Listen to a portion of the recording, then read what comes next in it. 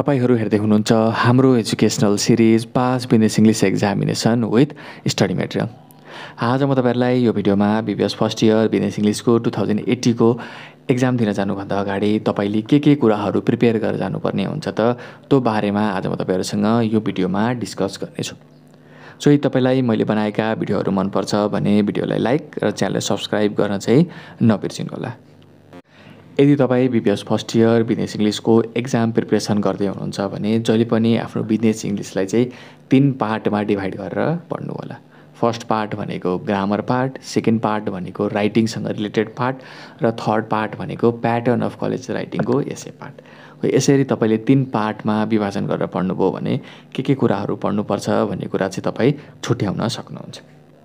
हो मैले त्यसरी नै यहाँ 3 पार्टमा डिभाइड गरेको छु। फर्स्टमा छ हाम्रो ग्रामर पार्ट।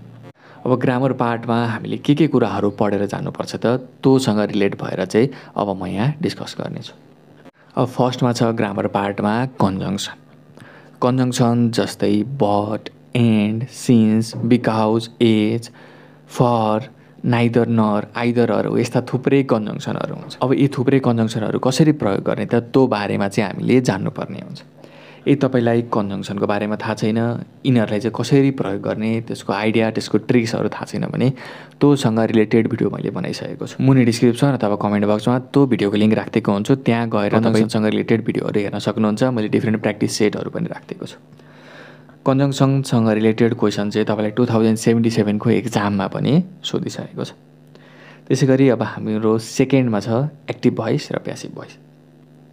कसरी एक्टिभ भोइसलाई प्यासिभ भोइसमा लाने त, कसरी प्यासिभ भोइसलाई एक्टिभ भोइसमा जाने त, त्योसँग रिलेटेड क्वेशन पनि एक्जाममा सोध्न सक्छ।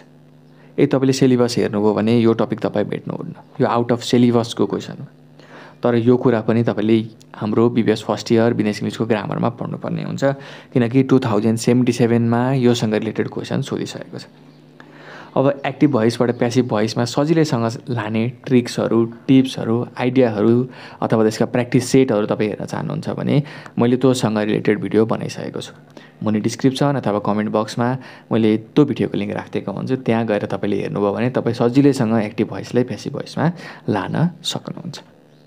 सो अब त्यसपछि थर्डमा हामीले ग्रामर पार्टमा पढ्नुपर्ने हुन्छ सब्जेक्ट भर्ब एग्रीमेन्ट, जुन तपाईको एक्जाम बेसिसबाट हेर्ने हो भने भेरी इम्पोर्टेन्ट टपिक हो। किनभने 2078 मा पनि योसँग रिलेटेड क्वेशन सोधिएको थियो, 2079 मा पनि योसँग रिलेटेड क्वेशन सोधिएको थियो, 2080 मा सोध्ने चान्स पनि धेरै नै हाई छ। अब सब्जेक्ट भर्ब एग्रीमेन्टका पनि केही ट्रिक्सहरु, केही रुलहरु, केही आइडियाहरु हामीले जान्नुपर्ने हुन्छ। अब त्यो रुलहरु, त्यो आइडियाहरु तपाईलाई थाहा छैन, तपाईले बुझ्नु भएको छैन, तपाईले सरले पढाउँदा पनि बुझ्नु भएको छैन भने त्योसँग रिलेटेड भिडियो मैले बनाइसकेको छु। साथसाथै विभिन्न प्र्याक्टिस सेटहरु पनि लिएर आइसकेको छु।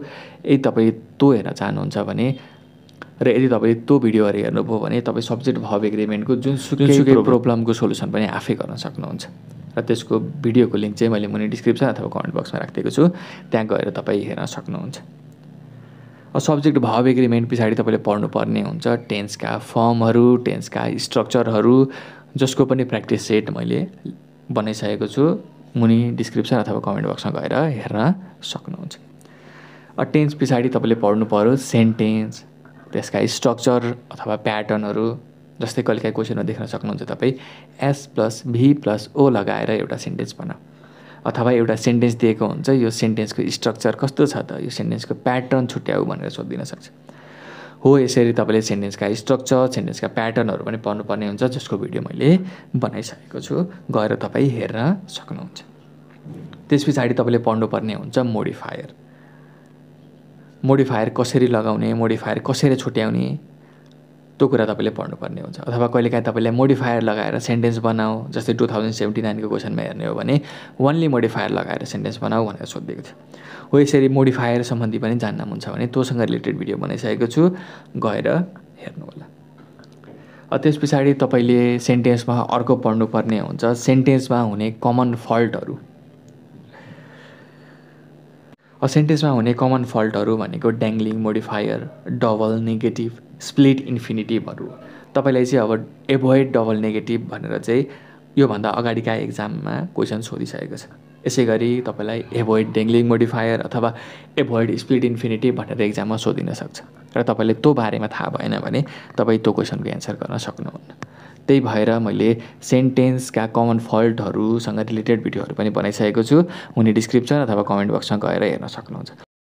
र यदि तपाईँले यी सबै ग्रामरको भिडियोको चाहिँ लिङ्क मुनि डिस्क्रिप्सन अथवा कमेन्ट बक्समा भेट्नु भएन भने जस्ट युट्युबमा जाने, सर्चमा जाने र कुनै एउटा टपिक लेख्ने, जस्तै कन्जङ्सन बाई स्टडी मेटेरियल भनेर लेख्नुभयो भने तपाईँ त्यो भिडियो पाउन सकिहाल्नुहुन्छ।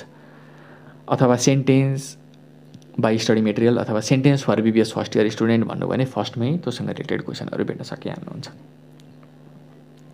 अब तपाईँले यो सेन्टेन्सको बारेमा पढिसकेपछि सेन्टेन्सका टाइपहरू तपाईँले छुट्याउनु भएन। कहिलेकाहीँ तपाईँलाई इन्टरोगेटिभ सेन्टेन्स बनाइदिए, एक्सक्लाइमेटरी सेन्टेन्स बना, एउटा इम्पेरेटिभ सेन्टेन्स बना, डिक्लेरेटिभ सेन्टेन्स बना भनेर पनि सोधिन सक्छ। सो यो सेन्टेन्सका टाइपहरू कसरी बनाउने त त्यो पनि तपाईँले हेरेर जानुपर्ने हुन्छ। साथसाथै तपाईँले सेन्टेन्समा छुट्याउनै नहुने कुरा भनेको सिम्पल सेन्टेन्स कसरी बनाउने, कम्पाउन्ड सेन्टेन्स कसरी बनाउने, कम्प्लेक्स सेन्टेन्स कसरी बनाउने, कम्पाउन्ड कम्प्लेक्स सेन्टेन्स कसरी बनाउने, त्यो सबै हेरेर जानुपर्ने हुन्छ। सजिलोसँग आँखा चिम्लेर तपाईँ simple sentence, compound sentence, complex sentence बनाउन चाहनुहुन्छ भने मैले त्यसको ट्रिक्स, त्यसको आइडिया, त्यसको टिप्सहरू दिइसकेको छु। मुनि डिस्क्रिप्सन अथवा कमेन्ट बक्समा गएर त्यो भिडियो हेर्नुभयो भने तपाईँ सजिलैसँग simple sentence, compound sentence, complex sentence बनाउन सक्नुहुन्छ। र यो सम्बन्धी क्वेसनहरू एक्जाममा सोधिने रहेको छ र फेरि सोध्ने चान्स पनि धेरै नै आइछ। त्यस पछाडि तपाईँले पढ्नुपर्ने हुन्छ फ्रेजेसहरू, participle phrases, verb phrases, प्रेपोजिसनल phrases, इन्फिनेटिभ phrases, noun phrases, gerund phrases. तपाईँहरूलाई कुनै सेन्टेन्स दिएको हुन्छ, त्यो सेन्टेन्सबाट चाहिँ यी फ्रेजेसहरूलाई चाहिँ निकाल भनेर चाहिँ क्वेसन सोधिन सक्छ। र फ्रेजेसहरू कसरी पत्ता लगाउने, कसरी निकाल्ने कुनै सेन्टेन्सबाट, त्योसँग रिलेटेड भिडियो मैले बनाइसकेको छु। मुनि डिस्क्रिप्सन अथवा कमेन्ट बक्समा गएर हेर्न सक्नुहुन्छ। जस्तै तपाईँलाई 2077मा पार्टिसिपल फ्रेजेस निकाल एउटा सेन्टेन्सबाट भनेर सोधेको थियो। धेरै जसो प्रेपोजिसनल फ्रेजेसहरू निकाल भनेर एक्जाममा सोध्न सक्छ अथवा प्रेपोजिसनल फ्रेजेस लगाएर सेन्टेन्स बनाऊ भनेर पनि एक्जाममा सोधिन सक्छ।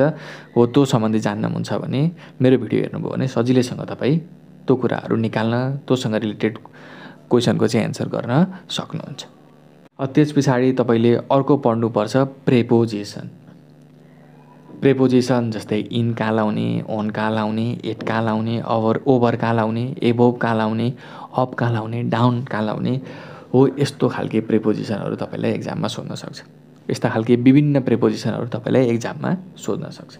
र यी प्रेपोजिसनहरू कसरी लाउने, कहाँ लाउने, त्यसको ट्रिक, त्यसको आइडियाहरू सबै मैले सेयर गरिसकेँ। यदि तपाईँलाई प्रेपोजिसनको बारेमा केही पनि थाहा छैन, प्रेपोजिसन इन कहाँ लाउने, अन कहाँ लाउने, एट कहाँ लाउने, ओभर कहाँ लाउने, त्यसको ट्रिक्स, त्यसको आइडिया, त्यसको रुल थाहा छैन भने त्योसँग रिलेटेड भिडियो पनि मैले बनाइसकेको छु। मुनि डिस्क्रिप्सन अथवा कमेन्ट बक्समा गएर त्यो भिडियो हेर्नुभयो भने तपाईँ प्रेपोजिसन सम्बन्धी सोधेको जस्तोसुकै क्वेसनको एन्सर पनि गर्न सक्नुहुन्छ।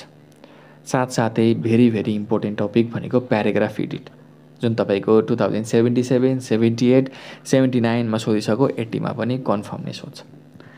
यो प्याराग्राफ एडिट गर्न तपाईँलाई गाह्रो लाग्छ भने प्याराग्राफ एडिट गर्न चाहिँ तपाईँले के कुराहरू हेरेर जानुपर्ने हुन्छ त भन्दाखेरि फर्स्टमा नाउनलाई कसरी प्रयोग गर्ने त्यो बारेमा तपाईँले जान्नुपर्ने हुन्छ। प्रोनाउनलाई कसरी प्रयोग गर्ने त्यो बारेमा जान्नुपर्ने हुन्छ।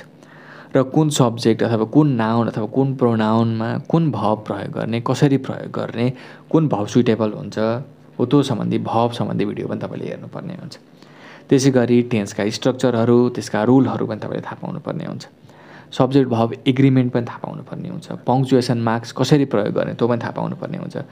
कहाँ क्यापिटल लाउने, कहाँ क्यापिटल नलाउने, क्यापिटलाइजेसन पनि तपाईँले थाहा पाउनुपर्ने हुन्छ। र यी सबै टपिकको भिडियो मैले बनाइसकेको छु। त्यो हेर्नुभयो भने तपाईँ सजिलैसँग प्याराग्राफ एडिट पनि आफै गर्न सक्नुहुन्छ।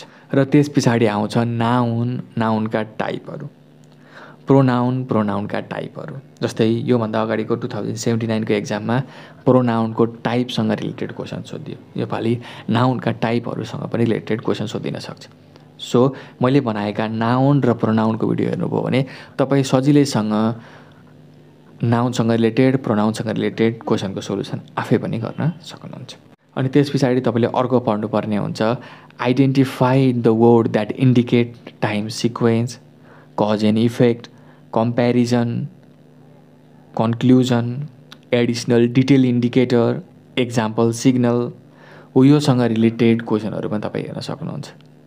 How to identify verbal signal, how to identify visual सिग्नलसँग related क्वेसनहरू पनि तपाईँलाई एक्जाममा सोध्न सक्छ। र योभन्दा अगाडिको एक्जाममा तपाईँलाई एडिसनल डिटेल इन्डिकेटर भनेर चाहिँ सोधिएको थियो। यानी एउटा सेन्टेन्स दिएको थियो, त्यो सेन्टेन्समा चाहिँ कुन वर्डले चाहिँ एडिसनल डिटेल इन्डिकेटर गरिरहेछ त्यो छुट्याऊ भनेर सोधिएको थियो। त्यसै गरी example signal, comparison signal, conclusion signal, cause and effect कुनले देखाइरहेछ, टाइम सिक्वेन्स कुनले देखाइरहेछ, त्योसँग रिलेटेड क्वेसन पनि सोधिन सक्छ। सो तपाईँले त्यो पनि हेर्नुपर्ने हुन्छ। सो यदि तपाईँलाई त्यो बारेमा थाहा छैन भने मैले डिस्क्रिप्सन अथवा कमेन्ट बक्समा त्यो भिडियोको लिङ्क राखिदिएको हुन्छु, त्यहाँ गएर तपाईँले हेर्न सक्नुहुन्छ। यो भयो तपाईँको ग्रामर पार्ट।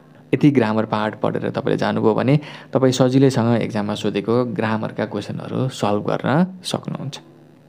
अब ग्रामर पार्ट पछाडि अब हामी जान्छौँ राइटिङ पार्टतर्फ। अब राइटिङ पार्टमा फर्स्टमा हामीले के पढ्नुपर्छ त भन्दाखेरि बिजनेस स्पेसिफिक टर्मिनोलोजीहरू पढेर जानुपर्ने हुन्छ।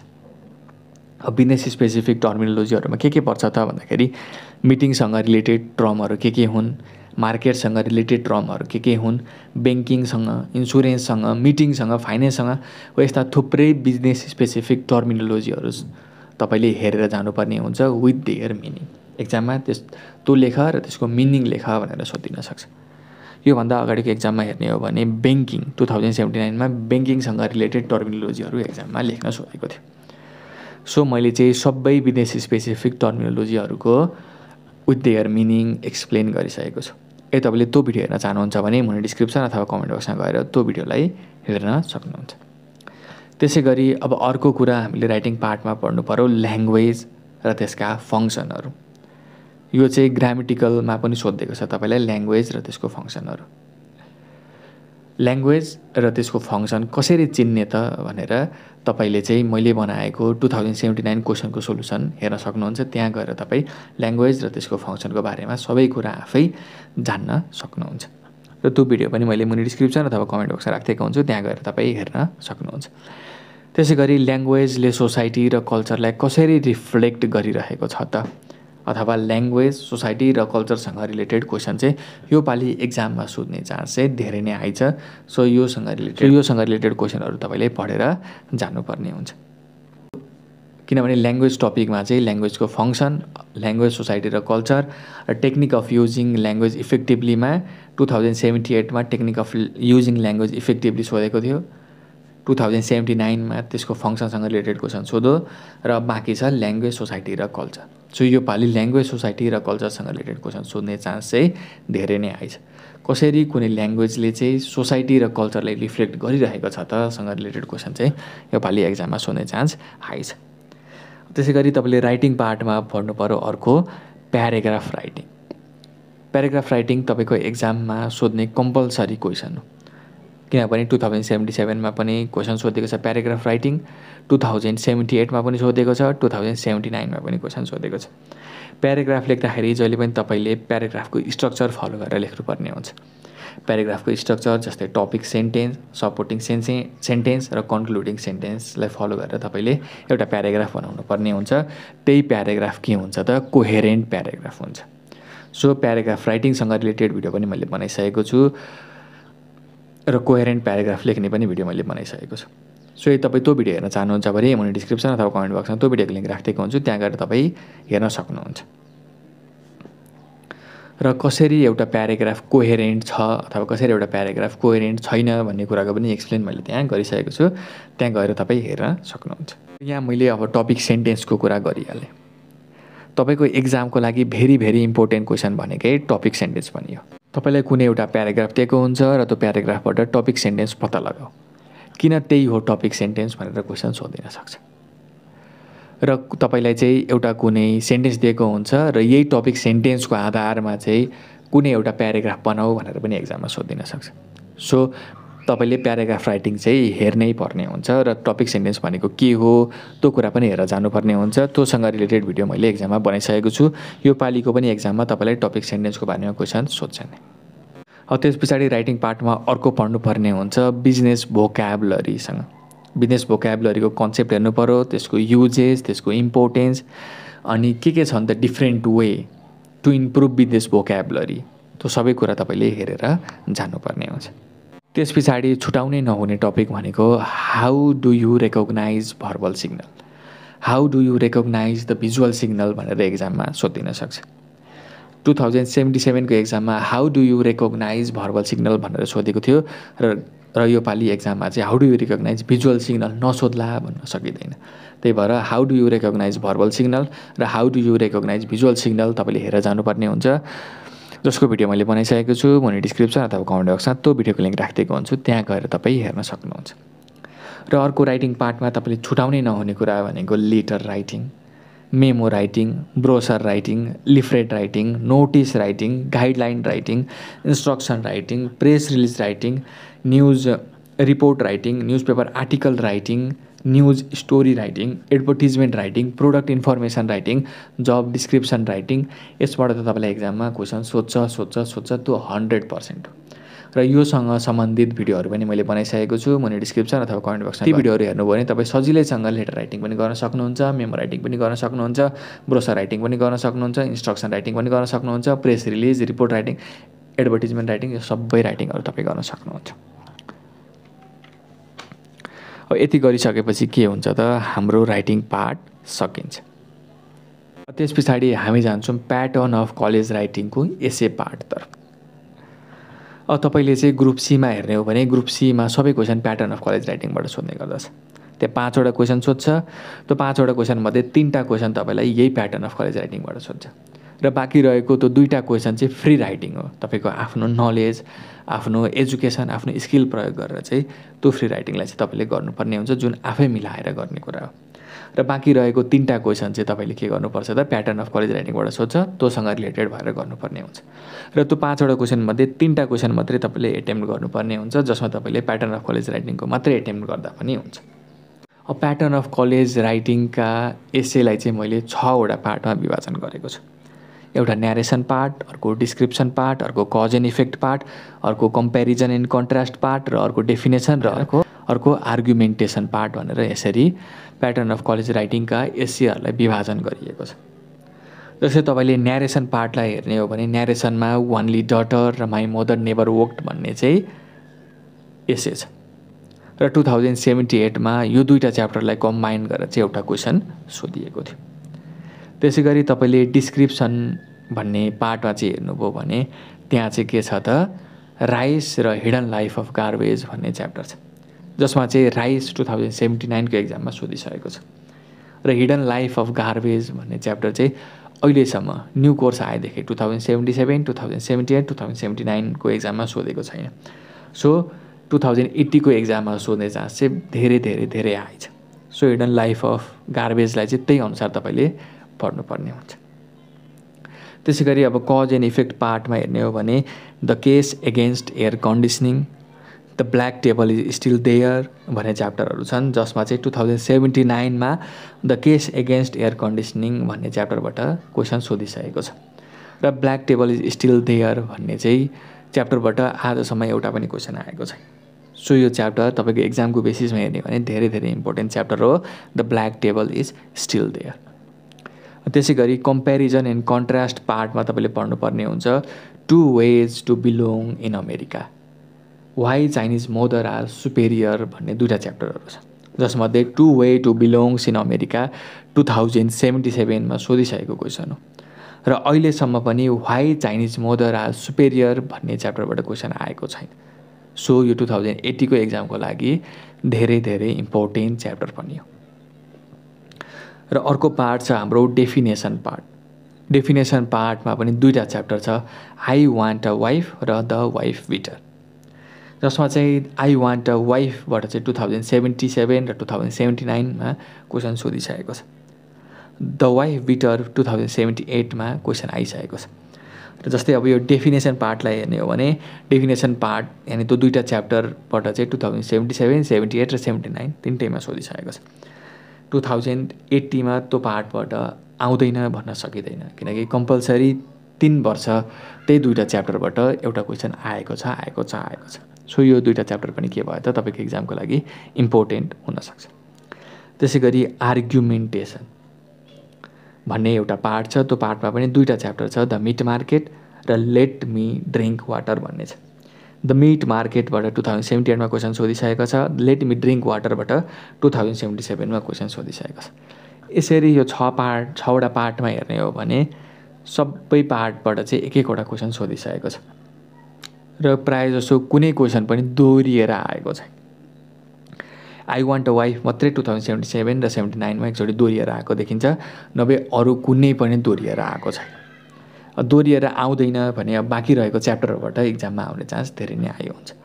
कहिले पनि क्वेसन नसोधेको भनेको hidden life of garbage, the black table is still there, why Chinese mother are superior, यी च्याप्टरहरू भए। र यो पालि चाहिँ फर्स्ट प्रायोरिटी धेरै धेरै धेरै इम्पोर्टेन्ट च्याप्टर भनेको यही 3टा च्याप्टर हो तपाईँको एसे पार्टबाट, यानि यो pattern of college राइटिङको पार्टबाट।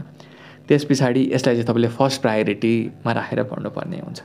Second प्रायोरिटीमा definition र आर्गुमेन्टेसन भन्ने च्याप्टरलाई राख्नुपर्ने हुन्छ र थर्ड पार्टमा चाहिँ तपाईँले अरू रिमेनिङ च्याप्टरलाई राखेर चाहिँ तपाईँले pattern of college राइटिङको exam preparation गर्नु। यसरी नै मैले भने जसरी नै तपाईँले एक्जामको लागि प्रिपरेसन गर्नुभयो भने तपाईँ BBS फर्स्ट इयर तपाईँको बिजनेस इङ्ग्लिस एक्जाम धेरै नै राम्रो हुनेछ र मैले बनाएका भिडियोहरू हेर्नुभयो भने तपाईँलाई एक्जाम प्रिपरेसन गर्न सजिलो हुनेछ।